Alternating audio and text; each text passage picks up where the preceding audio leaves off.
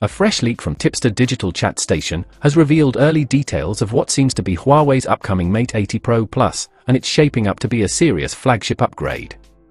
According to the leak, the Mate 80 Pro Plus will feature a 6.88-inch 1.5K LTPO Tandem OLED display, with a sleek microcurve design and a wide aspect ratio.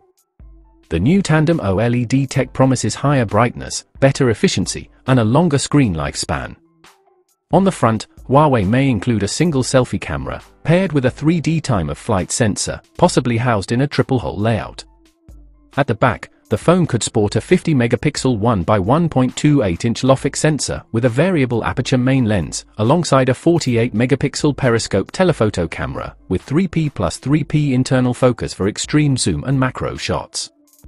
Under the hood, it's expected to run on the new Kirin 9030 chip, delivering better power efficiency than the previous Kirin 9020. Powering it all might be a massive 6000 mAh battery, supporting 100-watt wired and 80-watt wireless charging. One standout detail, the Mate 80 Pro Plus could support eSIM and Nano SIM, potentially making it Huawei's first phone to feature dual connectivity of this kind. The Huawei Mate 80 series is expected to launch in November, likely alongside the Mate X7 Foldable, both running HarmonyOS 6 with AI-enhanced features.